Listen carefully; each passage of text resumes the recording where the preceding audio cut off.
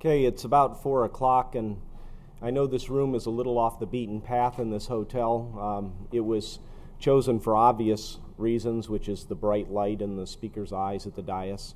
But given that it is late in the day, and I know that come 5:30 today, everyone will have priorities that do not involve this room, I think we'll go ahead and get started, and others can join us as they have the opportunity to come in and do so. Everybody having a good conference so far? Enjoying the foggy gray weather? I was telling Steve earlier, I live in Phoenix. I come to Seattle fairly often. I am always disappointed because most of the time when I come here, I bring the sunshine with me. It's sunny, it's clear, it's warm. The natives are just thrilled. I'm so depressed. So I'm really glad to see the fog today, and I'm glad that Seattle's living up to that reputation for this business. So the subject this afternoon we have is on economic game changers. And for those of us who work in various aspects of public transportation and connecting transportation and land use for livable communities, one of the big emphases that we always have in making those investments in infrastructure is the fact that making that investment can help create and support jobs.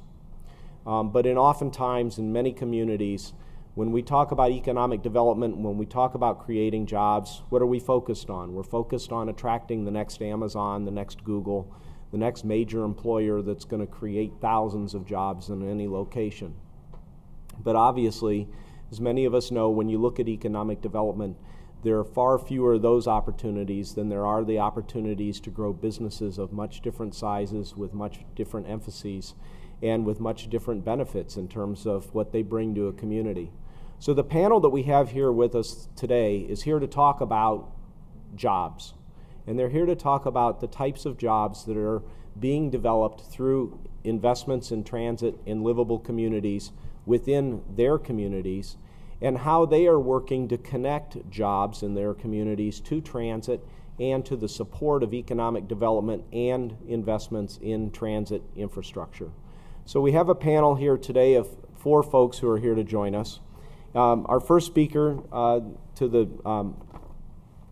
far left is Mickey Langston from Denver, Colorado. And Mickey is here to talk about her passion for building livable communities and working with small businesses to help them understand the value of the investment in transit and how they can benefit from that. Sitting to Mickey's left is Claudia Lima. Claudia runs LISC in Los Angeles, and as a part of her work is developing a holistic community planning approach to help connect jobs and transit through the investments that are being made in the Los Angeles region.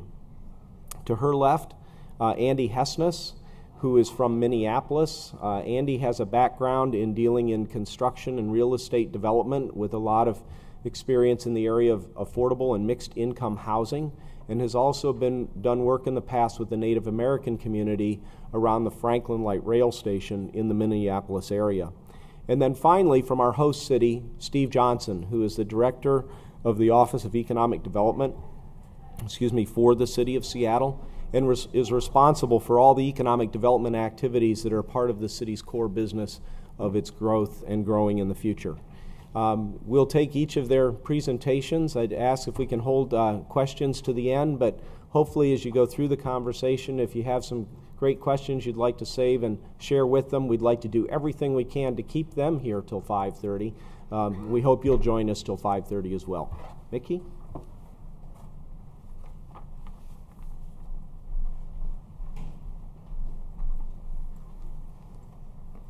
Thank you so much. It's such a pleasure to be here. My name is Mickey Langston. I am co-founder and executive director of the Mile High Business Alliance based in Denver, Colorado. Our organization is a nonprofit membership-based business association that works primarily with locally owned businesses, most of them located in the Denver metro region, but throughout Colorado. The mission of our organization specifically is to build a more connected, healthy, and resilient local economy. So there's a lot of kinds of work that we do directly with those businesses and then in collaboration with others throughout our community to answer this question of how do we build an economy that really works and what are the component parts of that. And that's just a little bit of context about where I'm coming from, because I'm not a developer, I'm not a planner, I have very little experience in transportation. My expertise is really around specifically working with small and locally owned businesses within our community and bringing those relationships to questions like, how do we strengthen our economy using transit infrastructure? And so the work I'm going to tell you about is specifically via Mile High Connects, which is a collaborative based in Denver that brings together foundation partners and economic development, along with social justice and other equity concerned organizations, to look at how can we leverage all of the investment that's being done in the Denver metro area with fast tracks and our huge expansion of our light rail and other transit options. How do we leverage that in order to create good jobs for people who are middle skilled workers? And so we define middle skilled workers as those that have more than a high school diploma but less than a college degree. So specifically connecting those folks with public transit to good jobs, what are the ways that we do that? So Mile High Connects as a collaborative is looking in a lot of ways at how do we leverage this investment to benefit more people in the area. And then the Jobs Working Group is specifically answering that question of increasing good jobs. So I'm going to talk a little bit about the work that we've done. I won't give too many details about the projects, but I do want to share some of the big findings that we specifically found in our work with small businesses, and how do we connect small businesses to transit? How do we increase jobs of those businesses? And then I'm going to talk about the future, so the projects that we're working on now. How can we use the things we're learning to leverage and inform new strategies and policy and investment in not only just our transit infrastructure, but our entire economic and community infrastructure as a whole. So a little bit of context about Denver. Like many U.S. cities, Denver has become a very car-centric place and is now doing the work of bringing in more multimodal means of transportation in the community. But the culture is still very car-oriented, and part of that just has to do with the space itself. It's the expansive West, so there's lots of room to build things like roads. Another thing about Colorado to know is that it really is a small business state, and people love to talk about small businesses and how much they love them, but in the state of Colorado in a recent 10-year period, all of the net job gain in the entire state came from firms that have fewer than 20 employees. And that's compared to all of the job growth and loss based on firms of different sizes. So the big companies certainly made some new jobs, but they also ended a lot of jobs. So if you look at the net increase over time in the state of Colorado, it's persistently small businesses that are the ones creating new jobs in the community. So that's some of the context that we were coming from in the Jobs Working Group, and saying, well, what is it that, first of all, what are the good jobs? Where are new jobs being created that would serve these middle skilled workers? What can we see in terms of workforce development investment, and how does that prepare the workforce for taking on these new jobs? And most importantly, especially for me, what does it take for those businesses to be able to create and sustain and then grow new jobs in those sectors? Another task of the working group that we've really been looking at is what is small business relationship to transit? So when you have a group of people who are passionate about transit, you are going to make a lot of assumptions, including that everyone is passionate about transit. But then you go and you work in the community, and people have other concerns and issues that may not translate into that same kind of passion. So how do we communicate the value of transit development to these businesses who are providing employment? And then finally, what are the things that are available if our task is to support these businesses who are providing new economic opportunity? How is it that we actually support them? So a lot of the work that my organization has done as part of the Jobs Working Group is trying to understand specifically in the Denver area, what is it that those businesses really need right now, so that we aren't just having theoretical conversations in planning meetings about what it takes for a small business to be successful. And that really gets to our first main finding, which is that building strong businesses really takes more than just capital. So part of the work of the working group looked at all of the kinds of financial capital that's available to invest in small businesses. But from both sides, whether it was small businesses talking about it or these capital providers, what was really clear is that just putting money into a business is not sufficient for building a healthy business and therefore jobs. So one of the challenges that finance organizations and even microlending organizations, the whole spectrum of capital for business is finding is that they have businesses who are unprepared for capital investment. So you might have funds that are available, but if you don't have the businesses who are ready to really leverage that effectively, then there's a gap in being able to translate that into new economic opportunity. So this is actually an example of one of the organizations that we identified who is providing much needed business development or in the nonprofit speak, technical assistance to small businesses that are either getting started in the community or expanding.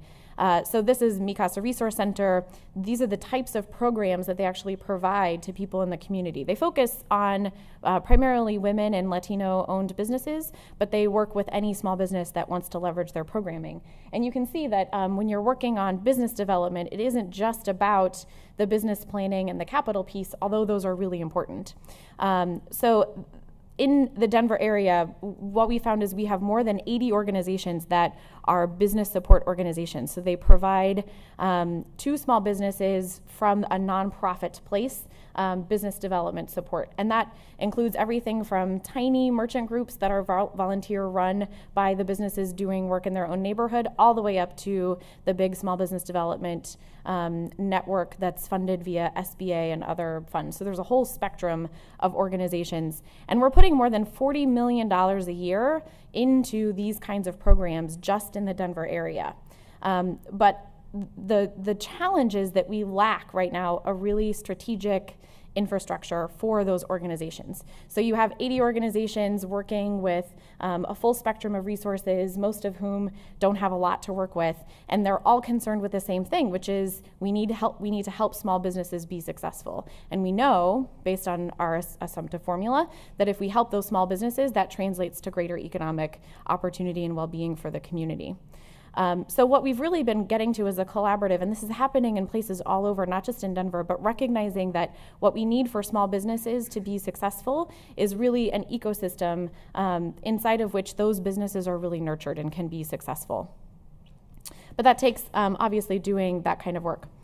Another finding is that, well, the question that we had was, how is it that we can get these businesses to pay better wages and more benefits? So this is a crazy graph, I know, but what I like about it is that it makes it really evident that as businesses increase their revenue, they increase the benefits that are provided to their employees.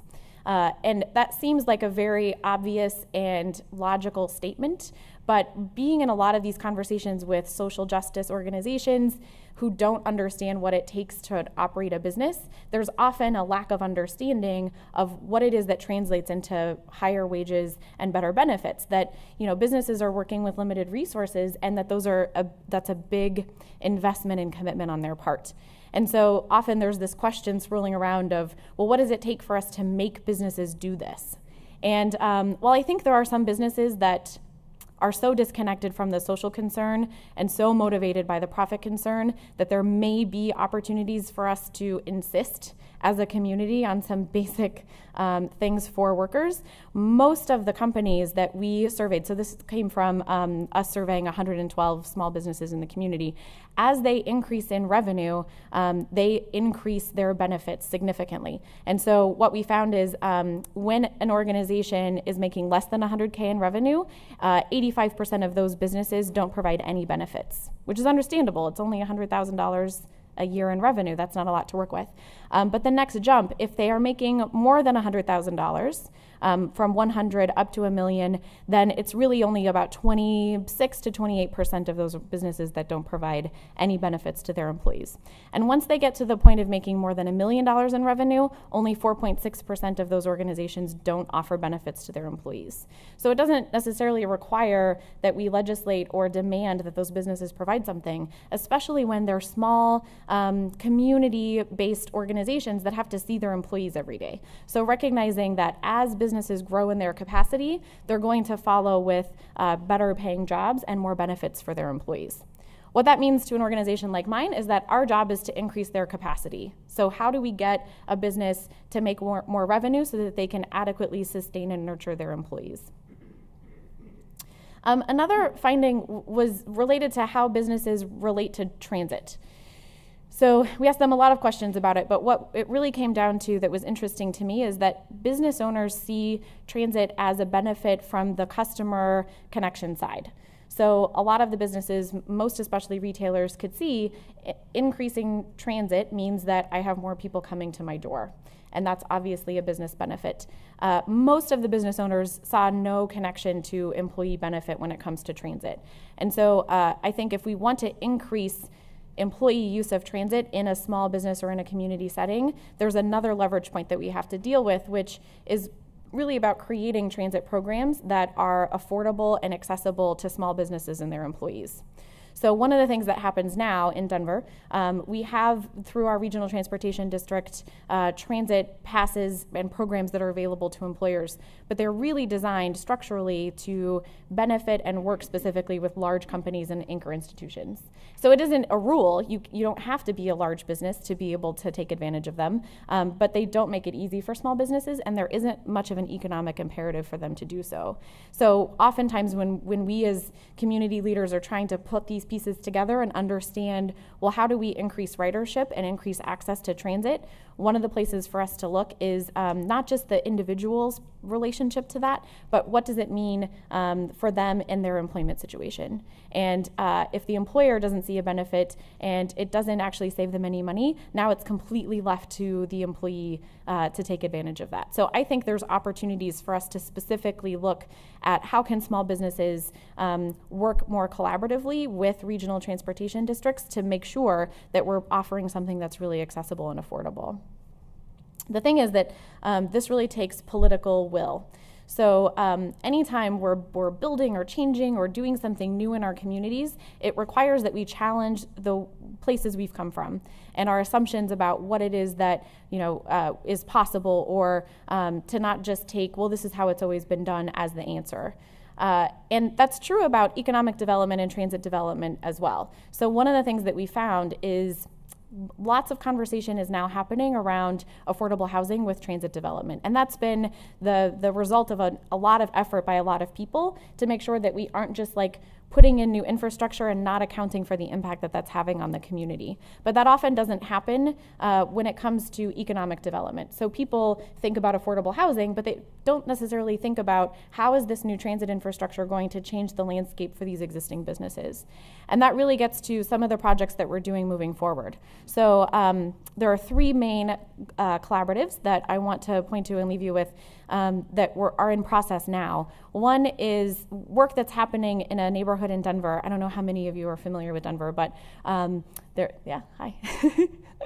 There is a neighborhood in Denver called Sun Valley that now has a transit stop that is also the highest concentration of people living in poverty in the entire state. And so it's the site of the original public housing in Denver. And what's interesting about this neighborhood is that so much of the land is owned by our housing authority, by our public utility, as well as some other landowners. So there's this huge opportunity for redevelopment of this pretty centrally located neighborhood. And there's recognition by folks in the community that if we just go in and do this standard cookie cutter, let's just scrape everything that was there and build all of this nice mixed use retail and interesting apartments, that it's going to have a significant impact on the people who already live there, as well as on the strange eclectic mix of businesses that are still in existence in this area. So we're not working on the housing side. There are other partners in Mile High Connects who are actually dealing more with community engagement of these folks who've been living there. But we are reaching out to those small business owners and saying, what are the opportunities for you to expand your business? There's about 200 firms that exist in this neighborhood, and most of them are in the categories of industries of businesses that we identified as potential growth opportunities for good jobs. So we've been going out to those businesses and finding out more about what are the potential opportunities for investing in, expanding, and strengthening those existing businesses instead of only thinking, back to what you were saying, only thinking of who is it that we bring into this spot. And that's, I think, really a gap for a lot of communities who are trying to do meaningful development work. One of the things that we need in terms of that project is, obviously we have to finish it, so we'll be complete with that by the end of this year, and we'll be able to provide some meaningful input into how the city and its partners are really looking at economic development opportunities. But what that will take, even if we come up with something brilliant, is the ability to really shift the way that we're thinking about economic development away from big corporations to these small businesses that, you know, might be able to have a deeper impact. Another component of our work that's expanding now is looking at this ecosystem of small business development resources that are available. So we did this preliminary survey that helped us really see more of the landscape, and through a grant from the JP Morgan Chase Foundation, that work is continuing this year. And so the question that we're trying to answer with that is, we have all of these organizations that are spending money on business support, but how do we know that they're effective? And who is it that's more effective at what pieces? And most importantly, how do we move forward as a community of organizations that are strategically and effectively building and strengthening the kinds of businesses that we need? And what we really need for that is the implementation, is the partnership and the resources to say, here's who's good at what things, and now here's how we're going to effectively communicate and plan strategically so that our work is most effective. And really, I think the ongoing work of Mile High Connects to bring together people from different perspectives and persuasions and expertise to look at this core issue of how do we leverage the significant public investment in our transit infrastructure to have the greatest benefit for more of our citizens, to me is a brilliant example of the kind of work that needs to happen in communities, so that it's not just one set of conversations happening in one place that then you run into that you can't implement, but it's really looking at creating long-term viable relationships that can be meaningful. And that's really a summary of what it is that we have been working on and how we're including those small businesses in the work. And thank you so much for letting us share and be a part. Well, good afternoon, everyone. Thank you for having me here. So I put together this workshop with a few goals. I want to first say that it is important for everyone to understand what a transit corridor is, because that's what grounds the presentation that you will see, and how we use that for job creation and to revitalize neighborhoods. We also want to identify the low and moderate income communities, the challenges and the assets that exist here, and how to use those assets to mitigate challenges, and the importance of incorporating history and heritage in the discussions, so that the cultural identity of those communities isn't lost. As was mentioned before, it is important to include the voice of the community in any development efforts. And also how to think of the transit corridor as a market to attract businesses, and how to build capacity to improve those transit corridors. So I'm with LISC. I run the LA office. LISC was founded in 1979 by the Ford Foundation, and our work is to transform neighborhoods into healthy communities, places where people want to work, do business, and raise children. Our model is to work with different organizations. We get capital, which we then reinvest into communities in the form of grants, loans, equity, and technical assistance, so that these communities and the stakeholders there can build affordable housing, so that they can revitalize their economies, create jobs, wealth creation, improve their education, and create an overall healthier community. This is where LISC works. We have 30 urban programs plus rural. Since 1980, we have invested approximately $13 billion, which has leveraged $38 billion. Now, how the LISC approach for transit-oriented development is that we use market information and assessments so that we can help communities understand their potential, and so that they are better positioned to exercise control over their economic future. We also use it to educate the community and businesses about market opportunities, which, as many of you that work in low and moderate income communities may know, that sometimes that is a big gap. And how to increase the capacity of this community, and a lot of times that includes a lot of the advocacy work that is necessary so that these communities can have a voice in the development. With this information, we suggest strategies and starting points so that they can revitalize their communities.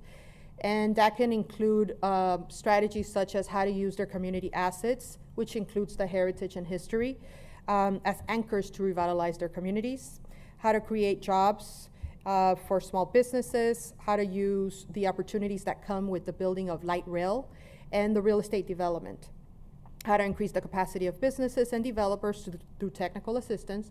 As was mentioned already, we have also found that small businesses need a lot of technical assistance, and so we provide that.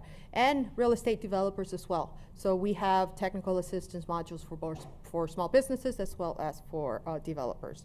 And all of this is to improve the customer choice of that is offered in the corridor, and how to attract complementary businesses. So the capacity building is, part of the capacity building we do is to create a conversation so that transit agencies have an understanding of the community. So we have developed plans for transit corridors, which introduce opportunities that may exist in the corridor and the market potential. Often we have seen that investors gravitate to areas that already have a lot of investment and that have proven themselves out, and often overlook low and moderate income communities. So the market assessments that we do is so that we can show the market potential that exists. And so this increases attention for prospects of around job creation and neighborhood revitalization as a whole. We work with a range of stakeholders, so it is not just the development community. A lot of the TOD efforts that exist seem to be around the development of real estate, but we also talk about what capital can be provided, what capital can we attract, what are some potential tenants, the neighborhood groups, and last but not least, the transit agencies that exist and that are already working there.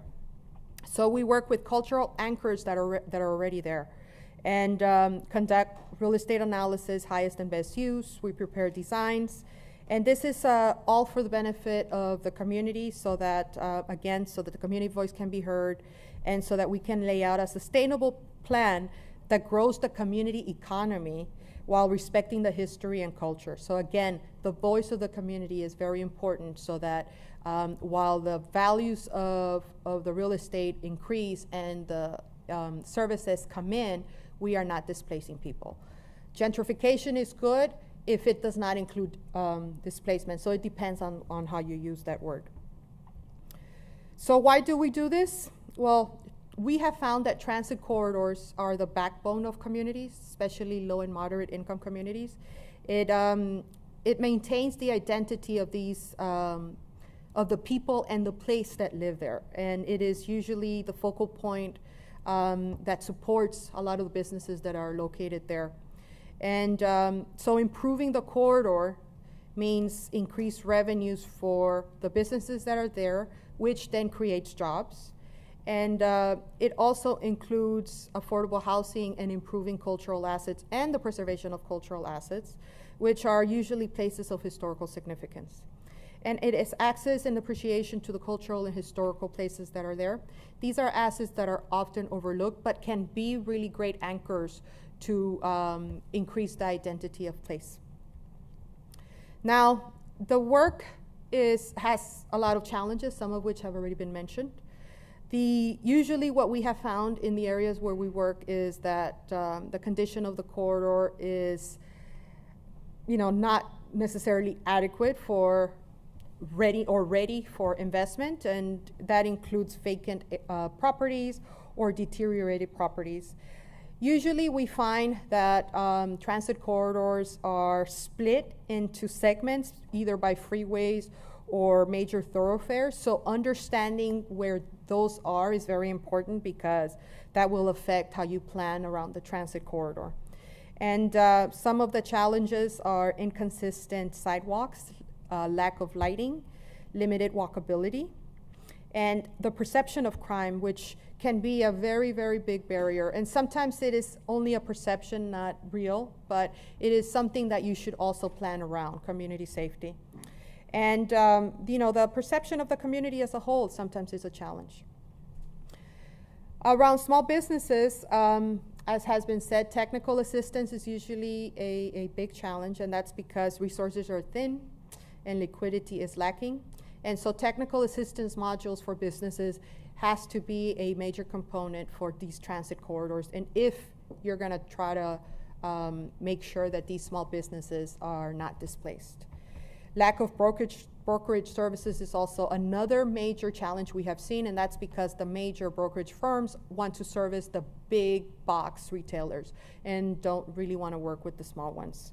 And so traditional linkages between business and the rest of the corridor and the other big players is some of the work that we usually have to do to make sure that that the whole entire community is connected. And building ownership, that is also a very big challenge, because a lot of the small businesses don't have leases. And once you start investing into a community and the community improves, a lot of times if the owners are not the same owners of the business, then you will see a lot of displacement. So with all of that information, I'm going to give you 2 examples of some of the work that we have done in Los Angeles. The first one is in the area of Little Tokyo. This is one of the examples of the work that we do. So this is what I mentioned earlier, that we do market assessments. This is a retail float analysis. And as you will see here, pretty much what this is saying, where the happy face is that in Little Tokyo, the majority of the purchasing and the revenues that are within that community come from people that do not live in the community. So this is an area where it's a Japanese area, and a lot of the Japanese communities come into this area. So there are a lot of businesses catering to that community. Now, this is a good thing, because as you can see, it is a very large number, which is the 288 that you see there. That is the amount from outsiders that are coming to the community. But at the same time, that makes it a very, very hot community.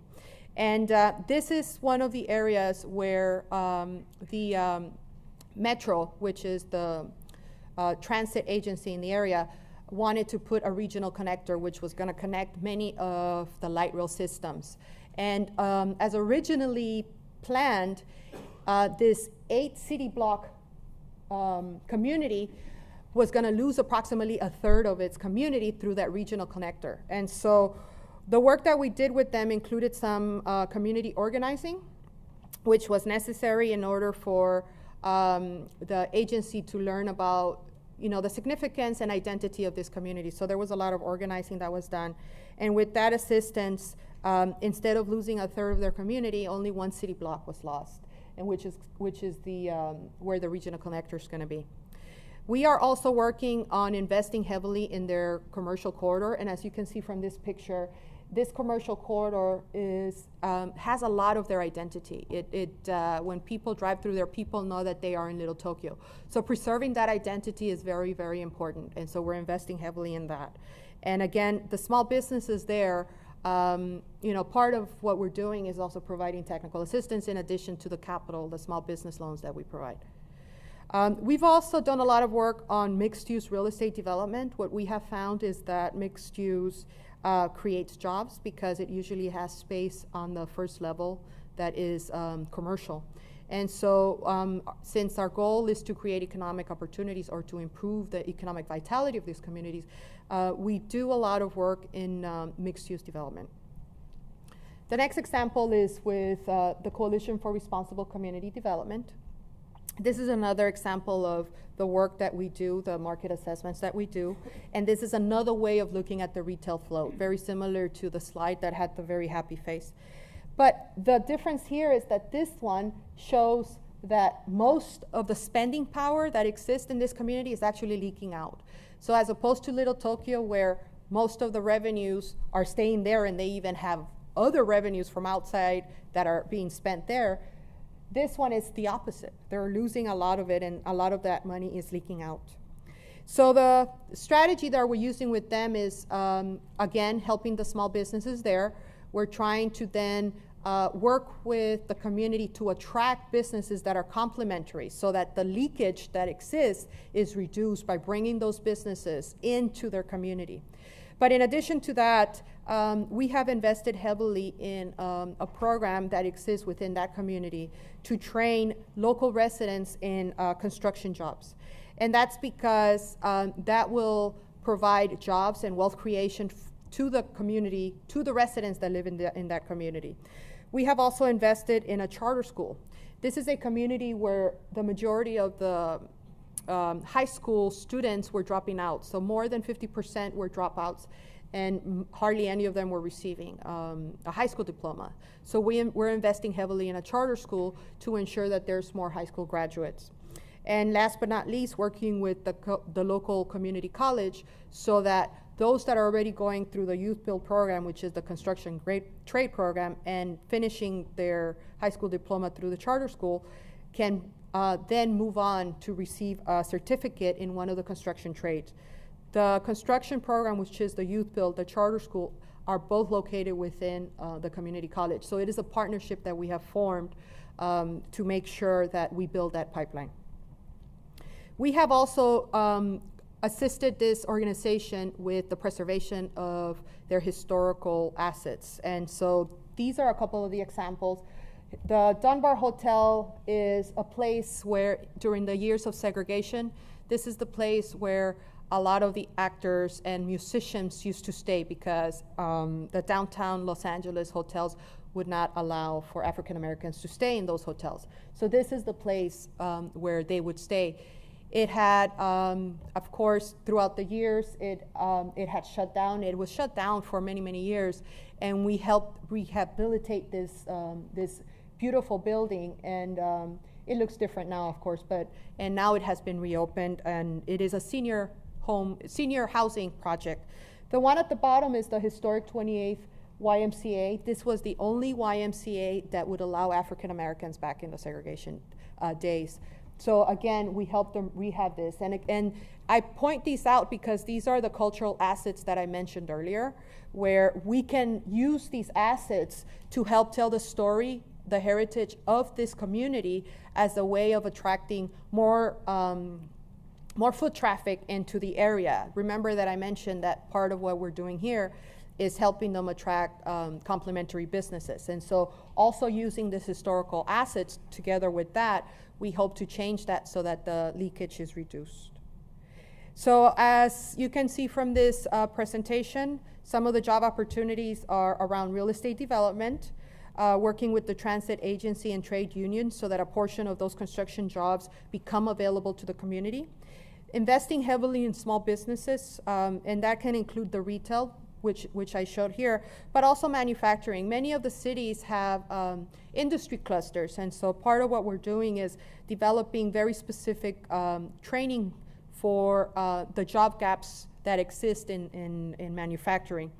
And then also specific programs for the major employers. I didn't show that here, but part of the assessments also shows some of the larger employers that exist in these communities. And so I have this slide, but please ignore it for now because we're going to leave questions for the end. Thank you. Thank you, Claudia. All right, well, I'm Andy Hessness, and I'm from Minneapolis, Minnesota, and I work in an organization called the Native American Community Development Institute. And we are a community development intermediary.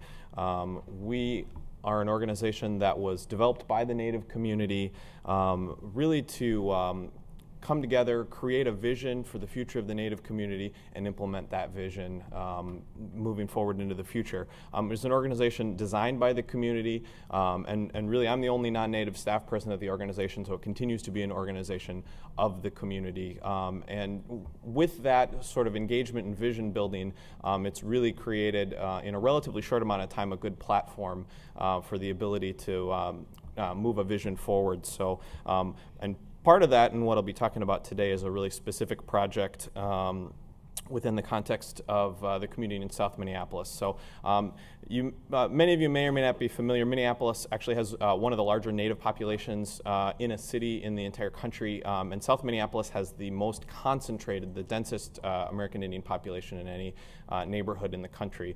So we have this unique opportunity within South Minneapolis to take the assets of the community and really create something that's a destination and creates some new economic opportunity. When you look across a lot of metrics, the Native community tends to lag. It has a remarkably large health disparity, educational attainment. But there's, at the same time, there's these challenges. There's also a great amount of promise. So we're really working from that context. The majority of the community exists in South Minneapolis, and this is near the Hiawatha line, which was a light rail line that opened in 2004. This is a photo of the Franklin Station, one of the busier stations on the line. We estimate about 20,000 people a day pass by this station, and it's a really important center of the community and connection to the regional transportation system. But when you walk outside the door of the transit station, this is what you see. There's really nothing there. And that's the situation we've faced for a long time. So when we talk about transit-oriented development and connecting communities to the transit system, when this is the reality outside the station, we've got a challenge that we have to overcome. And the situation is, as you move forward, it doesn't get a lot better. We've got a huge highway underpass here. And it continues to be more or less vacant space. And those buildings you see on the right side of the screen there, that's about a quarter mile from the transit station, and that's essentially the closest building or any structure we have to the transit station. So when we're thinking about economic development, about connecting the existing resources in the community to the transit station, we've got to figure out a way to bridge that gap. And it's bigger than just transportation planning and community visioning. We've got to start kind of taking stock of what steps we can take sooner than that. So with that, I've mentioned, and Claudia touched on a lot, it really starts from a conversation about assets. The Native community is a really vibrant place, and through a lot of organizing and visioning through our organization and previous organizations, we've created a vision for the community. And when I say we, I mean the work that we've done. It really has bubbled out of the community and come from it, and that's really shown in this document, the American Indian Community Blueprint, which we released in 2010. In concert with that was this concept of taking the assets of the community and making a destination within the metro region.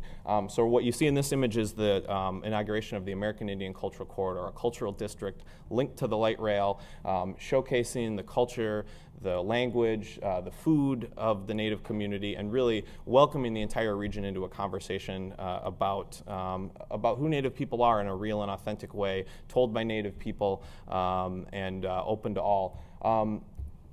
And in addition to that, we also have a lot of really latent assets in the community. The Native community has a lot of craftspeople, people who make products themselves, many out of their home. But these are often really informal businesses. We actually have a lot of people in the community who go sort of door to door selling beadwork or dream catchers or other products they make. So we have all these skilled craftspeople in the community, but there's not a lot of outlet for that, and there's not a good way to connect that to the regional economy. And the most important asset we really have is the community itself. The Native community, through its own organizing and some of the work we've done, has created an organized place where they can create and articulate a vision and then advocate for that. And they really are what drives our ability to have an agenda and move it forward in partnership with the community. So as we started to take all these different pieces together, we started to look at what transit station we have here and how do we take advantage of these community assets and then the physical asset of space and land. So we've got those 20,000 riders a day on the station, but they don't even really know that the Native community's here. So we proposed a project called the Anpetu Washte Cultural Arts Marketplace. Anpetu Washte means good day in Dakota, one of the regional languages in Minnesota.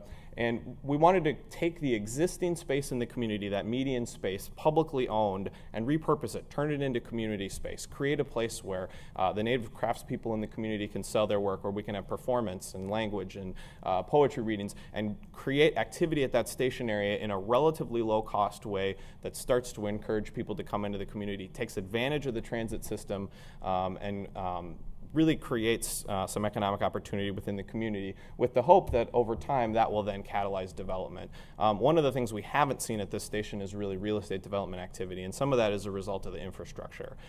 So as we're trying to figure out how we can have a stronger presence for the Native community and the economy, looking at how we can catalyze some of that development opportunity really is going to be a piece of that.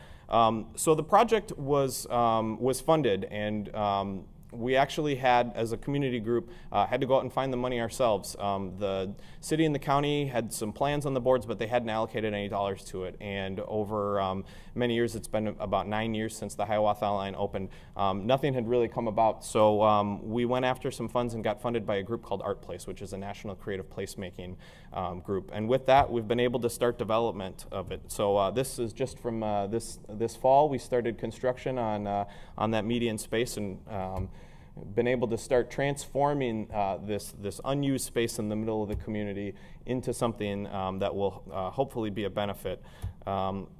So this is the design that really came out of this community process, this community visioning for rethinking the space. We've got this ability to have artist vendor tents, food trucks, a stage, and build some stronger community connections. And this is what the project starts to look like as we implement it over time, really connecting this stretch of community that's disconnected with all these other possible amenities. So just a couple sort of lessons learned and takeaways from this. Just putting the transit station in a low-income community or a community of color, cultural community, does not necessarily ensure that people will benefit from it. There's been some research at the University of Minnesota that the Hiawatha Line's increased access to jobs. That hasn't happened in the Native community. It really takes being sensitive to where the community's at, what the needs are, what the opportunities are. We have to build connections. So in some cases this is physical, but it's also organizational. We've done a lot of work to build the relationships with Hennepin County, with the city of Minneapolis, with other community groups around to create this infrastructure where we can create space for people, but also work on training and entrepreneurial development that will support this physical space we're creating. And we need to broadly engage the community. This project has bubbled up from engagement, from visioning with the community, and then the entire design process has been in concert with the community, including their ideas and thoughts. So really taking the skills and assets of the community, putting them into action. And another piece is just turning challenges into opportunities. This median space was really a barrier. It made the street wider. It made the space more sort of inhospitable to people coming through. We took that and turned it on its head and said, what can we do to make this a community amenity? And turning that into public space in a plaza is one way we can do that. And looking to unlikely partners, I didn't expect to be working with the Bike Coalition and the Sierra Club and some neighborhood organizations, but we found a lot of partners in some strange places, and they've all been really key allies in moving an agenda forward. So with that, invite you all to Minneapolis next year for the Rail VOLUTION, and come see our plaza. Thanks. While he's getting that ready, the basic premise of what I'm going to talk to you about starts from the introduction that I read about this session, is transit investments being jobs. And our lessons, which are similar to what Andrew was talking about, hopefully, but not necessarily. And put this through a framework of kind of baby bear, papa bear, mama bear. We've got examples of where we have mind-boggling job creation without thinking about transit at all. I'm thinking about Andrew's presentation. We've also got neighborhoods where we did the most amazing transit investment, and boy, had we had that thinking and that group together in advance and integrated where the community wanted to go, we would be far better where we are. We've taken all that learning and tried to put it into how do you bring all the players that have leverage over the eventual development of that transit investment in that neighborhood and have them working with the transit agency in advance to try to accelerate the job creation. That's essentially what I'm going to talk about. And I will try to do that quickly. So, oh, we didn't get the South Lake Union. Here we go. So just brief context. I'm going to be talking about South Lake Union, which is right a few blocks south of here. Amazon is building 6 million square feet of commercial space over the next decade in South Lake Union. Imagine that. And there's another 3 million square feet in master use permitting on top of that. 3,000 residential units. So that's right here in the core city. We're going to be talking about a fellow station down south, which is a completed light rail station in a neighborhood probably not too dissimilar, if different ethnically, but demographically to the one your previous speakers have been talking about. And then we'll move up to the University District, which is expected to open in 4 years. And I promise you I will try to do this very quickly. I gave you some stats about South Lake Union. And from 95 to today, from 95 to 4 years ago, there are over maybe 15,000 new jobs in a narrow neighborhood. And that neighborhood is literally from here to here, from here to here. 15,000 new jobs. That's 2-year-old information. There'll be another 10,000 in 5 years. That didn't happen randomly. The city is building a new substation. The city created a park. The city did a major land swap with a major property owner. We have rezoned. We have amended the International Fire Code to allow labs above 3rd floor. I can go on and on and on about the things the city to do placemaking, but now it's really hard to get in and out of that place already. You know, it was built from an economic perspective. What is an economic driver that you would create a neighborhood around? And our life sciences and IT community said, well, let's do it around residential, commercial, retail, around those types of jobs. Now they're saying, I can't get in and out in the afternoon. We've got all these cars that are competing to get out. So we had billions of dollars worth of transit investments planned and made over the last decade, but no one even thought to think about what's going to happen here. So from an economic development perspective, I'm saying, okay, market's going to drive. If people really want to locate here, we're going to have to figure out alternative means, but our major transit investments aren't going to be a significant solution to that. So this is, nearby is the Gates Foundation. There's the light. There's the streetcar we put in, but it only goes 6 blocks. You see some major construction, and that's a park there down on the lower left. The premise being amazing job growth, very little thinking about transit long term and what that job growth and that neighborhood creation needed. So this literally will be free market. Will people continue to come and find alternative means, or will this vision for where it's going collapse because we didn't think about how mobility from a transit perspective? This is our Othello Station, Southeast Seattle, demographically one of the most challenged in the city. They often call it probably the most integrated neighborhood in the country when you look at 1/3 of African descent, 1/3 of Asian descent, and the remaining third Hispanic and white. So lots of cultures there. We did state-of-the-art redevelopment of every piece of infrastructure in here, undergrounding wires, building high-capacity light rail, reconnecting transit, investing several hundred, maybe $500 million in the redevelopment of a major housing authority. And we've got acres.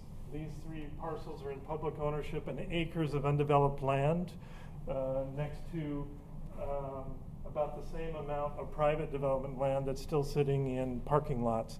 The private sector market wants to go to either subsidized affordable housing or really cheap housing with no commercial on the ground.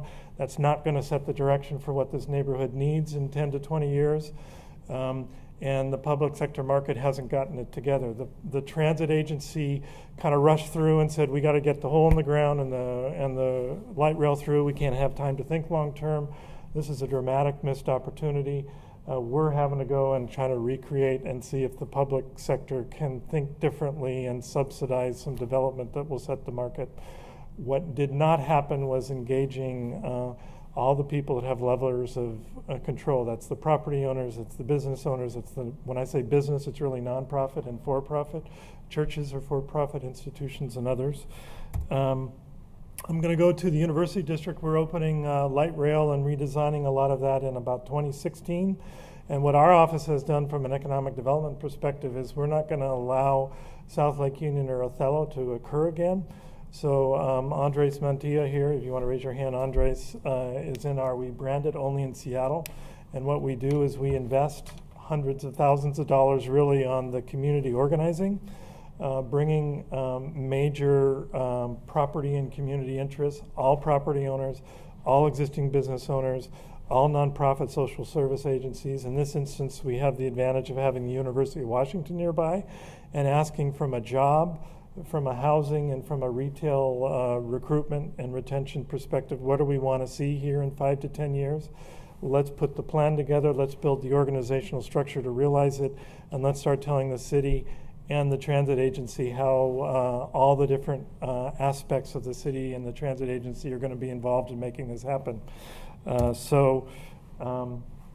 we're calling it our university. Here's just, I won't go into the details, but there's a lot of land ownership here that's around, some of it in shared private sector ownership. The University of Washington has a lot of other ownership. And here's essentially the plan that emerged. What are some of the streetscape and visibility we want to create? Urban design alleyways. We are looking at clean and safe. Someone talked about that, expanding a business improvement area that would deal with both safety, civility, and with cleanup. Andres helped me out with a couple other things we're doing. There's engagement of the light rail agency around what's going to happen at the station. Yeah, retail recruitment and employee attraction, expanded kind of alleyway design, and kind of cohesive branding of the whole district, whether it be educational or whether it be business attraction. So the result of this is the University of Washington has kind of moved from ignoring this area to investing about $300,000 a year in the successful formation and execution of this strategy. They're thinking about South Lake Union that I described to you as full, so startup and mid-capitalized companies need a place. How do we connect our commercialization efforts and our basic research to some of the office and professional work that needs to happen here? We have a light rail station. What are our kind of professor and worker needs in terms of housing, and how do we get the private sector market? There's been a lot of synergy in terms of how the university and how the city organize its investments to help the community accomplish. And quite frankly, it's been a bit of a headbutting with the transit agency. Many of you, I assume this is a transit audience. I get it. You have really hard work to do. You need to engineer and bring solutions to bear. What we're doing is asking a little bit more than usual, suspend that bottom line immediate towards what is going to be the best return on investment in 5 to 10 years. And I think there's a really healthy tension between the type of hard community organizing around accomplishable goals and objectives in the next 5 years and pushing the transit agency to think differently, so we don't have Othello or your station where this is amazing stuff that we have to come after the fact and jerry-rig. So I will end there. I'm trying to make sure there's enough time for discussion, but within those bookends, we've created a program that's trying to organize those interests that have much at stake over the success of the transit investment for a long-term economic development plan at the neighborhood level. And at least in the University District and a couple other neighborhoods, it's bearing fruit for the long term. Thank you very much for this opportunity. I welcome you all to Seattle. Thank you, Steve. And I guess maybe by way of introduction, when we started earlier and talking about transit and land use planning for Steve's benefit, how many of you in the room are from transit properties? Okay, couple. Business or economic development groups? Okay. I think that one of the things that's unique about VOLUTION is the fact that we get such a broad spectrum of participation from people who are involved in all the different aspects of things that are going on. I want to thank the four of you again, because I think you brought some really unique perspectives to the things that a lot of us do on a regular basis. And obviously, we find that when we all have the most success when we bring other people to the table that we wouldn't have necessarily thought of. And Andy, when you're talking about bringing the Bike Coalition and the Sierra Club that you wouldn't have thought to be partners in your project, an example of that. I'm curious though, Mickey, you made a comment in your presentation about small businesses and the number of new jobs that they've created in Colorado, and the research you did with funding from JP Morgan. And of course, we're also, some of us, familiar with American Express has started a program the last couple of years to encourage on certain days of the year shopping at small businesses. Are there other banks or large institutions that the others of you have had experience with who are really beginning to focus on and emphasize the value of small business and what it means for their communities? I know Citibank is interested in that as well. You know, all of the major banks are looking at job creation and working with small businesses, looking at economic development more closely than before. I think previously a lot of the large banks were concentrated more on the real estate development, so it's good to see that now they're looking at economic development more closely. Okay, great. I'll just quickly add, if I could. Yeah. Anybody who does not use the Kaufman Foundation and their work ought to check it out. Amazing dedication to entrepreneurship and understanding what it does and how to do it. The other thing that I will say is I always amend it's not small businesses, at least from our experience, it's young businesses. And young businesses are typically small. We've prioritized both in immigrant refugee populations and minority populations as well as general.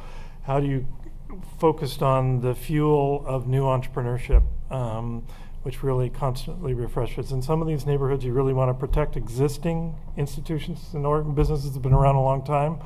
But a restaurant that's been here 30 years is probably not going to create a lot of new jobs. You want to keep them. So that's my take. Look at the Kaufman Foundation and really focus on new formation, because that's where you see, at least in our area, a lot of the job growth. Are there questions out here? Yes. And we're on being videos. I'm going to ask you to use the microphone so they have you on the record. Okay. My question's for Andrew. I was wondering if you could expand a little bit on how that Franklin Station project is being financed and what type of outreach activities perhaps you're doing? Yeah, so it's been kind of a long process. We started doing visioning really before there were any dollars. And what started to bubble up was something that was really centered around artists and the creative community that existed. And at that point, there was a grant opportunity that was announced by the Art Place Foundation, which is a collaboration of national funders. And it aligned really closely with a lot of the things that were already bubbling up from conversations in the community. So we were able to bring a grant in for $435,000 to do the majority of the hard construction. And I think tying into the other piece, about engagement, we were then able to take that grant and go to the Twin Cities region has a Corridors of Opportunity, which is community engagement around transit corridors, and there's some other business development elements, but there was a specific grant program tied to engagement, and we were able to leverage that construction grant into getting some engagement dollars to really do a robust visioning process specific to this project. We'd done more corridor engagement for a number of years before that, but this allowed us to have a really good process where we were able to sit down and invite in the Native community, other neighborhood organizations and community members on both sides, because one of the things that may or may not be obvious is this is the border of two neighborhoods, and there's two communities that are completely isolated by this transit station in this area. So what we're trying to do is really use this opportunity both in the physical infrastructure but the engagement process to bring these neighborhoods back together and connect them more strongly. So we were able to do that piece as well. Yeah. Great, thanks. Anyone else? Okay. I'd like to ask, I guess, a question along the line of involvement engagement as well, because Mickey, Claudia, and Andy all talked about engagement using resources in this process, and then Steve obviously talked about the fact of the examples where it hasn't happened. And given when I asked for the show the raise of hands here, so few transit folks in terms of transit properties in the room, I guess one question that I'd ask is have you found transit agencies to be a willing participant or wanting your engagement in this process earlier to help address and get these communities involved early on so that you don't face the problems that Steve is facing further down the road? Would you like to answer that? So what we have seen is that transit agencies come into a community without directly trying to engage the community. And so that's why we felt it was important for us to help communities understand their markets so that they can then have a voice in the development of their own communities. And that's because, not that I feel the transit agencies are doing it to be malicious. Of course, that's not what I'm saying. It's just, it's you know, they're coming in and they have a plan. But we felt it was important for the transit agencies to also acknowledge that there is another voice that they should be listening to. So I don't know if that answers your question. No, it's a fair answer. Anyone else? Yeah, I'll add to that now that you've been brave and diplomatic in your way of speaking about it. I think the dynamic that I see happening in my place is right. They have a plan. They have the funding to do what they're doing. They have the authority to do what it is that they're doing. And I think there's just a serious gap in understanding what it actually means for residents and businesses to be interacting with the transportation authority and you know, the buses that are in their community. And so it's very reactive and not very proactive. So even conversations that I've had where I've been advocating for that transit is actually not affordable in Denver. It costs $5 a day if you want to be a person who is riding the bus to and from work, and I can afford, my car costs a lot less than $5 a day to operate. And there are people, you know, we have two different kinds of riders: those who have access because of their privilege to transit passes that they don't have to pay out of pocket for, and then we have people who have no other option, and their only option is to spend $5 a day to try to get somewhere. And if you start to have that, now this has only happened a couple of times, but when I've tried to have that conversation with people who are in positions of authority at our regional transportation district, it's never even occurred to them that maybe $2.50 a ride is too expensive for people who don't have means, or even people who are in that middle range of they don't have passes and they can sort of afford it, but why would you set that up? So I think there's a serious gap in my place of understanding from our transportation authority that this is actually about public transit, and we want to make it accessible to everyone, and it isn't, the engineering of the infrastructure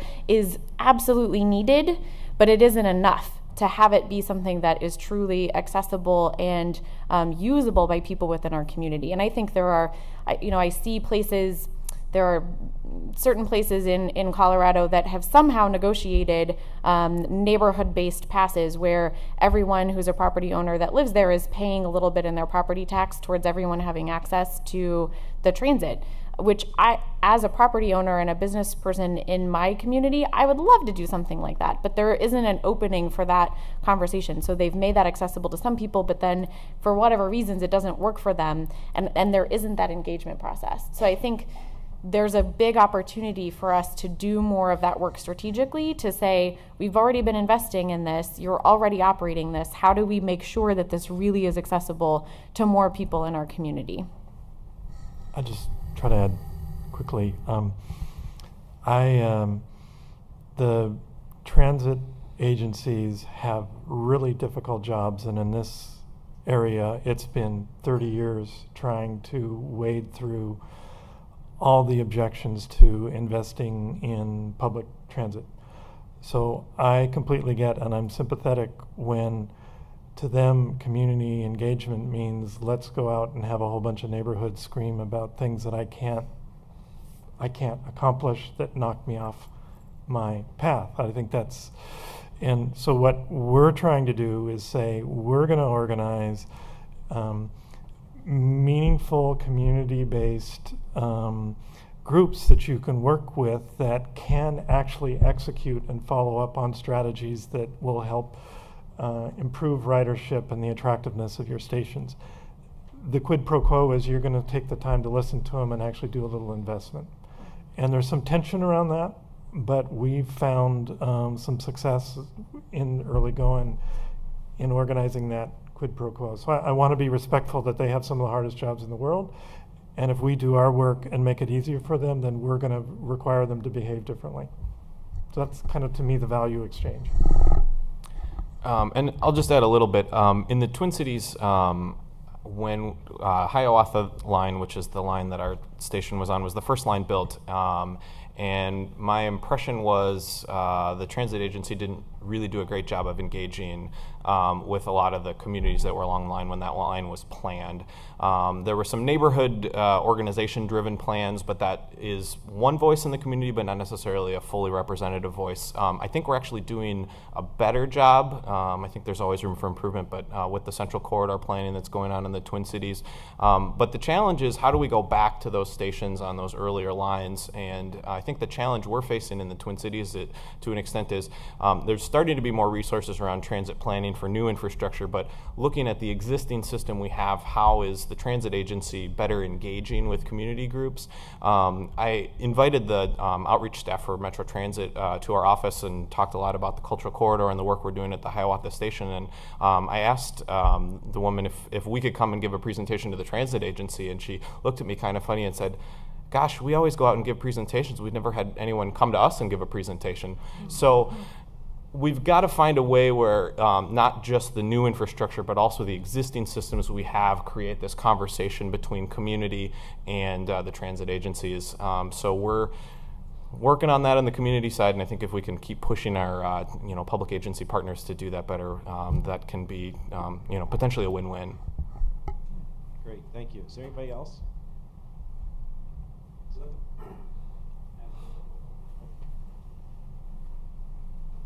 I just had one question. Is there a good source or specific case studies you could cite of the positive impact of transit-oriented development on small business? It's such an important thing when you're redeveloping in communities, context. I mean, one of the reasons why we're doing this work in Denver is because there, as far as I know, there isn't. It just hasn't necessarily been part of the conversation. And often when people who aren't small business people are talking about community impacts around small business, they just make a lot of assumptions. And so I know that there's definitely work happening in communities to be inclusive, but no. And I was thinking that one of the things that would be really meaningful, because Denver is being more thoughtful and intentional as a community through these collaborations about, well, what is the impact, not just on, you know, people who live here via housing prices, but also on existing businesses. I think it will be interesting to see, as we open up more station areas and more time passes, what is it that we weren't predicting, what can we learn from that, and hopefully we'll have the opportunity to be able to express and communicate some of those lessons to more people, which is an interesting opportunity for Denver being such a young city when it comes to our light rail. In Los Angeles, we created a partnership with the city of LA based on their consolidated plan, and to my knowledge, that is the first consolidated plan that includes it's place-based, includes jobs, includes affordable housing, economic development all in one. And so the work that we're doing there is really it's an overlay of the consolidated plan. Historically, transit-oriented development has been around housing, unfortunately. And yeah, you're right in that, you know, the conversations around economic development are newer. But, and that's why we're doing this work. But, you know, maybe the consolidated plan of the city of Los Angeles is a good place to start. I would love to find that study if anybody can find it. I will tell you, this is anecdotally, we're extending a streetcar through our Chinatown International District that goes through Little Saigon up to Capitol Hill, which is the densest neighborhood west of Chicago, north of San Francisco. So it's a really great connection. And a lot of the Vietnamese business owners who also have businesses near Othello are now saying transit doesn't mean jobs. Transit doesn't mean good business. It means anti. So we're having to actually overcome among that population in the small business community, because of the way we executed Othello, the belief that transit is actually damaging and we don't want to change things. So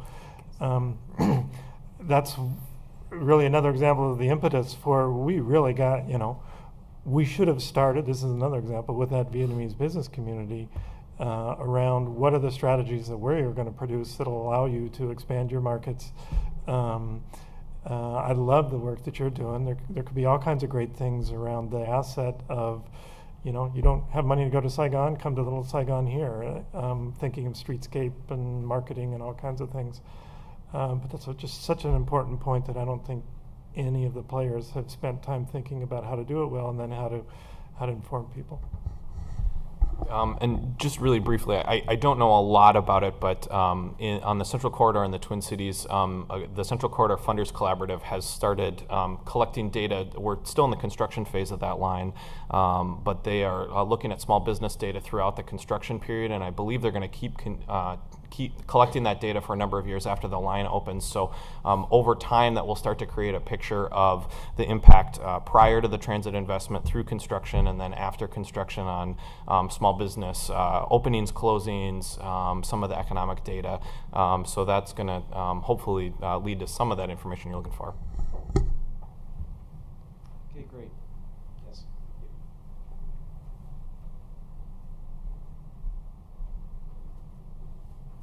Hi, I also work in the Twin Cities region and on the Central Corridor. And just to add to what you're saying, Andy, that the reason the Funders Collaborative is doing that is because the data doesn't exist. And we looked at some national studies, and the only thing that they could come up with, and this was the Volpe Institute, that looked at transportation impacts on small businesses, was a small town in Yellowstone National Park. And, you know, that's what we have in terms of research and to understand the dynamics. And so I think this is a really important area to continue to gather data and to share information, you know, across the country. And actually, by way of a plug, I guess, tomorrow morning at 10 a.m., for those of you who are interested, there's a panel with Richard Manson from LISC in New York, and a woman by the name of Kimber Lanning from Phoenix. Kimber runs a small business advocacy group called Local First Arizona. It's the largest small business advocacy group of its type in the country. She will describe herself as the Spitfire of small business economic development, and is really focused on the idea that in the absence of the research that you were just asking about, kind of creating her own in terms of the things that she's done to work with small businesses around transit in Phoenix to help them build and gain employment without necessarily having the support of the communities that they thought they'd have to do that. Yeah, we've had to do our own market assessments for every community too. Yeah, because of the lack of data.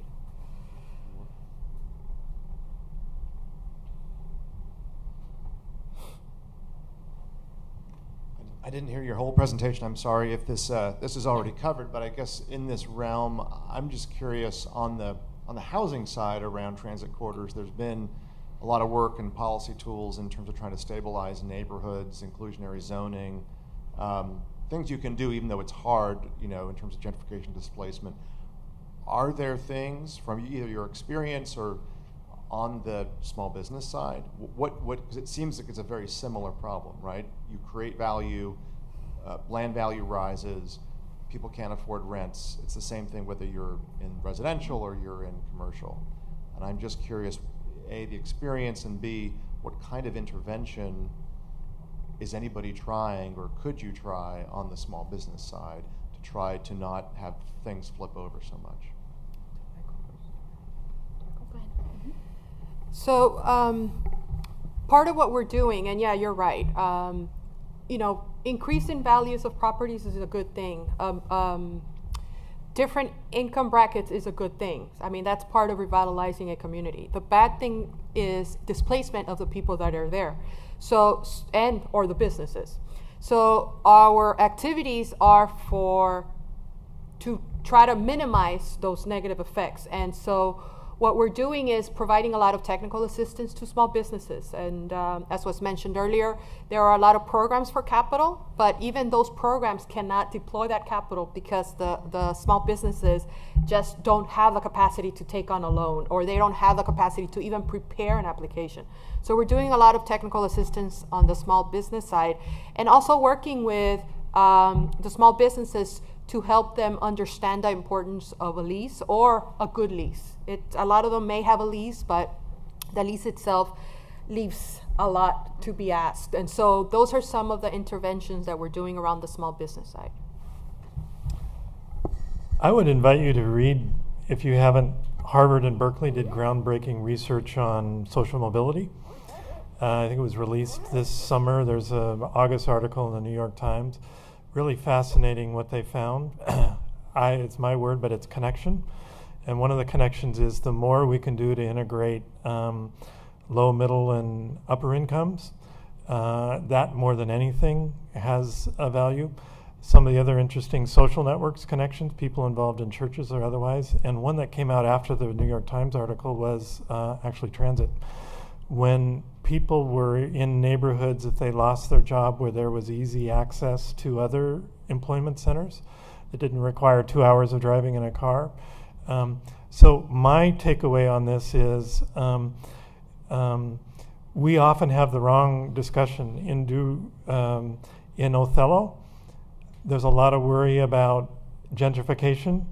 From that research, the strategy ought to get as many people of middle and upper income levels living in that neighborhood as possible, without, we have public housing there, without watering down the number of subsidized and available units, and looking at our wealthy neighborhoods and saying, how do we create opportunities for low and middle? We ought to be looking at integration across all neighborhoods. We tend to have these arguments in low-income neighborhoods that this can't change. We have to keep, at least the way it plays out in Seattle, we have to keep the income demographic, not necessarily the racial demographic, but we have to keep the infant demographic similar. I think that is not a strategy towards social mobility. And we have to broaden our thinking around looking across the whole landscape. So my argument, and the one we're having, is let's get as much as possible middle and higher income subsidized housing to create those neighborhoods in Othello, to create as much attractiveness to them. And then let's look at Laurelhurst, where Bill Gates grew up, and say, how do we create middle and lower income housing there? So the research on social mobility is starting to emerge, and it's really fascinating how you would design communities. So I would add, your question is fundamental to the project that we're doing right now in the Sun Valley neighborhood. And what's been great about the work of this collaborative, Mile High Connects, is that it started as a group of foundation partners and social justice organizations, and they've been able to build relationships so that now people from the Office of Economic Development are actually participating in the conversation, which they weren't doing before. It's still a question for me how that might translate into action and how our Office of Economic Development is deploying their resources. So that's a question. There's a question. The way that we're doing that work, because of this neighborhood and the opportunity for development and just the partners that are available, that is creating this pretty big opportunity for the community. Lots of organizations have been going in and surveying and doing outreach to the people who live there. They've been surveyed to death. And so that's part of the challenge and the problem is there's so much community engagement attempts that people are now like, really, you're going to ask me the same questions? We just had this conversation. But on the business side, the 200 firms that are located in this neighborhood, no one talks to them about what it is that they actually need for their businesses to be successful. No one says, okay, we have 15 firms that are doing construction in this particular area. What are their unique business needs, and what are the opportunities for us to create new businesses or to expand businesses that are working specifically with those existing companies? So yeah, maybe they don't create new jobs themselves, but they working together using their collaborative capacity and economic capacity can actually create other economic opportunity. So that's not how economic development strategy typically is working right now. And there's a definite opening through the Denver Office of Economic Development specifically in saying, all right, go talk to those businesses, because that's our perspective as Mile High Business Alliance, is maybe we should actually talk to the real business owners themselves. And then let's see what is going to come out of it. And it will be interesting to see what the findings are. I mean, we've been talking with them about, well, what are you going to do when your rent goes up because of the changes that are coming up? And some of them are committed to staying, and they're doing the work now to try to buy their properties that they are a part of. And some of them they know that they're going to leave, and they don't have an investment in that specific neighborhood. So I think for us right now, we're just trying to understand how the businesses are perceiving this. And then I think there are interesting opportunities that I get excited about. There's a group of people that have done a lot of community work that approached me recently and said, because we're doing some crowdfunding work in my network, and they said, what if we could create investment opportunities for individuals that live in our community to help local businesses purchase the buildings that they're operating inside of? And if I could figure out, and I know there are people who are working on related or similar problems, but I think if we could figure out some of those mechanisms so that it isn't just about the existing property owners and real estate developers and big bankers who are able to play in this space, but it's actually community members saying, you know what, this 30-year-old restaurant, really important to me, and I want to participate in investing and having them be here for 30 more years. And for me, when we get to those problems of ownership and long-term capacity and how we engage business owners in those problems, then we're really doing the work of creating long-term economic resiliency. Great, thank you. Anybody else? Well, listen, I'd like to thank all of you for staying past 5:30 today. Really appreciate the time that the four of you have spent with us, and I think that, for all of us, what's really important to remember is no matter what we do as we go through this process, we need to reach out early, engage the people who are going to be affected, because as Claudia said early on, gentrification is good, but not when it means displacement. Thank you. I love your project.